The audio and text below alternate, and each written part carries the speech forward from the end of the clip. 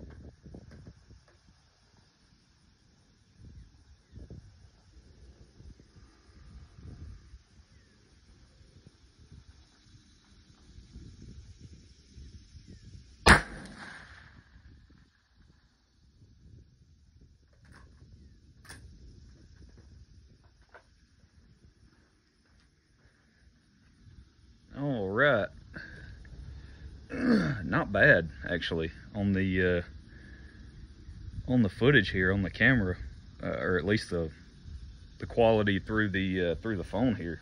Definitely not bad. But I'm going to I'll pause in between when I'm switching from one rifle to the next.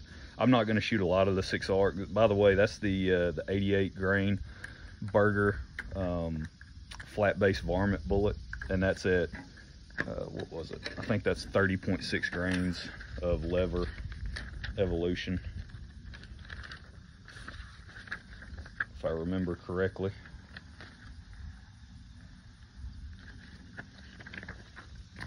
Let's see here. Get to my notes. Yep, that's 30.6, and that's the first group of the day, first shots of the day, cold shooter, cold gun, whatever, you know. But that's not bad at all. Really, this is going to be used as a hunt load, so that'll get the job done. All right, I'm gonna swap over to the Henry, and then I'll fire back up another video.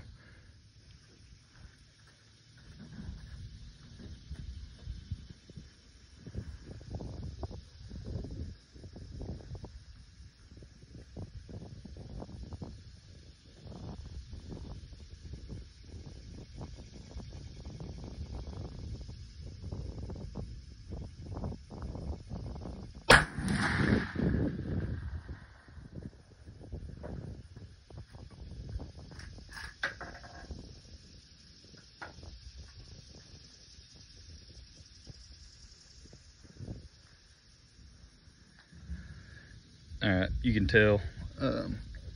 So I was aiming to the top left green dot. That hit high and to the right.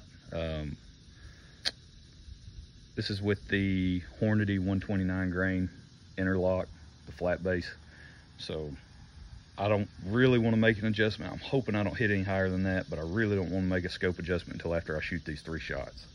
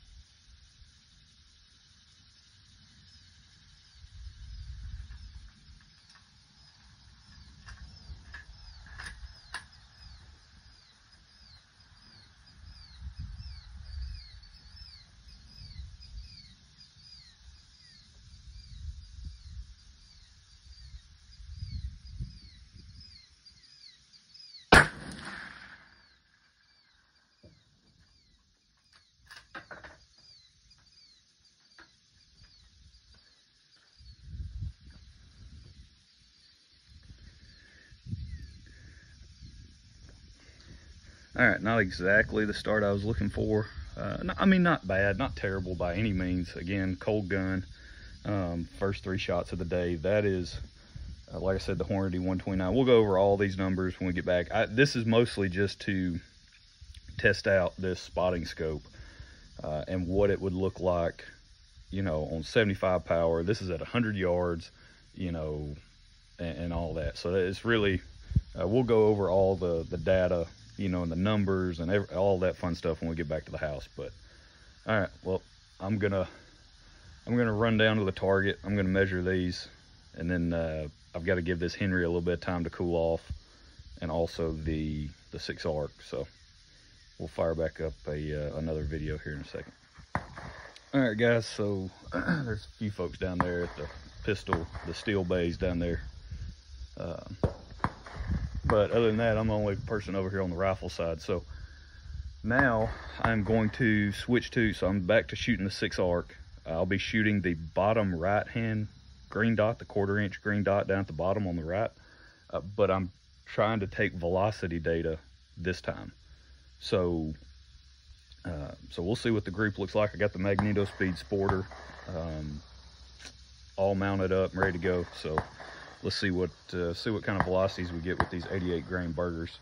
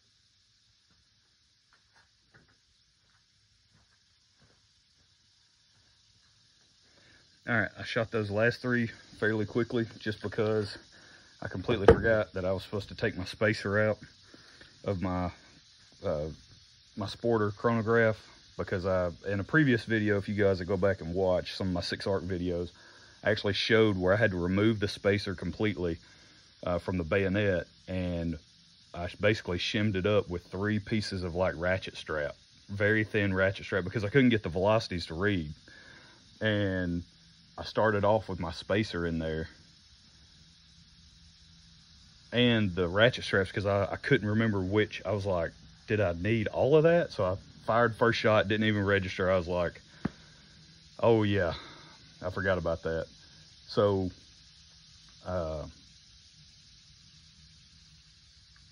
I changed it up, but I think I took the ratchet straps out.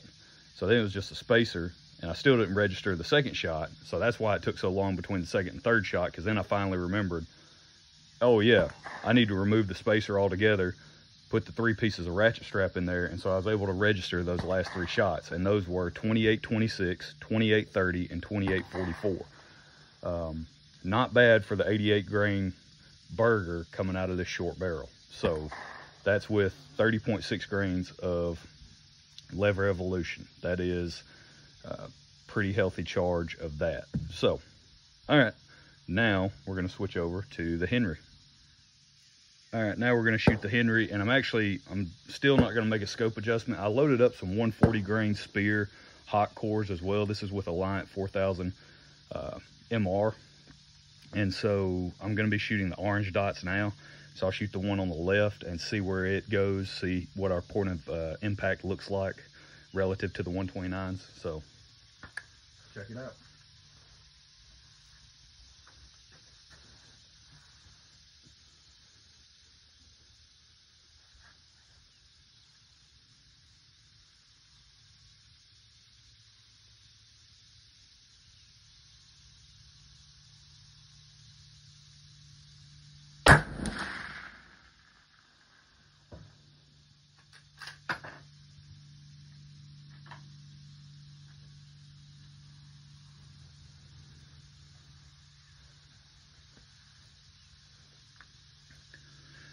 Thought that might be the case, which is why I didn't want to make a scope adjustment just yet. So, all right, let's give it a few seconds. This thin barrel, that's the only downside about trying to work up loads for, you know, hunting rifles, is typically they have pretty thin barrels, and you have to try your best to let them cool off as much as you can. But when you're filming also, we're not going to wait around all day. So, all right, shoot a couple more.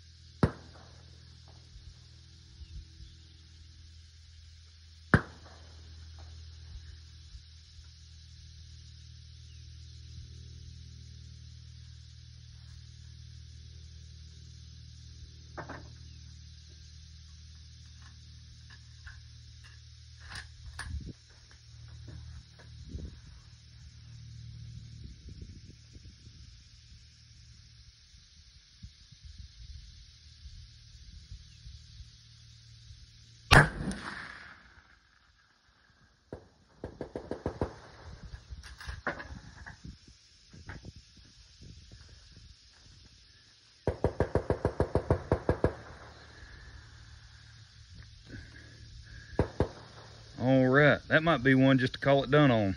Not too bad. That's one of the best 3-shot groups I've gotten out of this Henry so far. I've been testing bullet powder combinations, so this one seems to be just a little bit more picky about what you throw through it so far. I'm going to shoot the rest of those 129s. I'm not going to do the rest of this stuff on camera. But what I am going to do is we're going to run down. I'm going to run all the way down to the end of the line here, and we're going to send those Bergers out at 380 in the 6 arc, and I'll film that. So, all right, y'all hang on. All right, guys. So I just plugged in some numbers. Looks like we got to go up about 2 mils. Yeah, so we're just going to make an adjustment. This target is out almost at 400 yards. Still got it on 75 power on our spotting scope. So let's just see what we can do with those Bergers.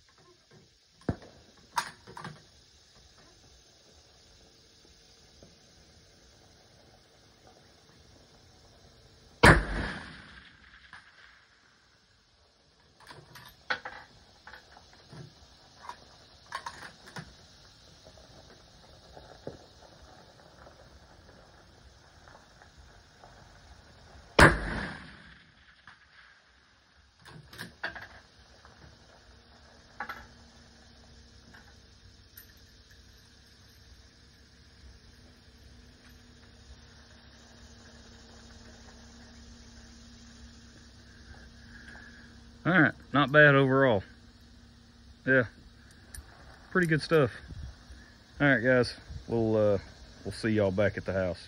All right, y'all, this is gonna be a real quick wrap up to the end of this video. I've pieced everything together. It's gonna be a long enough video as it is with the range footage, but I will come back. I'll do a follow-up video for the spotting scope itself. This is just gonna be kind of like a results conclusion pretty much, and path forward for the 6.5 Creedmoor primarily. It'll be for working up my dad's hunting load in his Henry Long Ranger. I didn't even finish shooting the 129 grain interlock because the 140 hot core shot so well with Alliant Power Pro 4000 MR on the bottom end of our charge weights that we were testing. Now, once we got up really high on our charge weights, plus the barrel was really hot toward these last 2 groups, especially this last group. The third one's actually hit right up here on the target. It opened up quite a bit, obviously. But these first 3 groups down here on the lower end of our charge weight range, 42.5, 42.8, and 43.1. I mean, that's really good results. You do have a slight point of impact shift between all 3 of those charge weights. Point of impact, point of aim obviously is the orange dot. Point of impact, it shifted around a little bit, but this tells me essentially that we're on the right track with this bullet powder combination, right? This is the first time I've ever used 4000 MR, and it definitely proved that it is a good powder, at least for this combination. In this rifle, it seems like it's gonna like this bullet powder combination. So we're not really gonna mess around with it too much. We're gonna run with 42.5 is probably what we're gonna run with, and do some testing, you know, playing around with seating depth and that kind of thing, and just finalizing that load. You know, load up 20 rounds, give it to my dad. He'll have it for hunting season, and he's good to go, right? And the reason I didn't want to fool with the 129s anymore is just really because, you know, we're carrying more mass with the 140. We've got decent velocity based on the manual. I'll have to validate that, but 4000 MR is one of the better velocity powders that Spear has load data for. So we're already, you know, probably pushing some decent velocity with this weight of a bullet. And so it's gonna do a great job no matter what he's hunting, deer, hog, doesn't matter. He'll be able to get the job done. So that's it. That's where we're gonna leave it. So you guys, don't forget, go pick up your ticket for the Friends of the NRA event coming up August 18th, 5 o'clock, Campus 805 in Huntsville, Alabama. It's gonna be an awesome time. I'm looking forward to the dinner. I'm looking forward to all the prizes that are going to be given away, just coming together, hanging out, spending time with like-minded people with the focus on getting youth involved in shooting sports and outdoors, get them off those devices, get them into the outdoors. That's what it's geared toward. So I'll leave a link in the description below. Y'all go check that out. Go ahead and buy you a ticket now, that way, because once we sell, we only have a certain amount we can sell. Once we sell, we're done.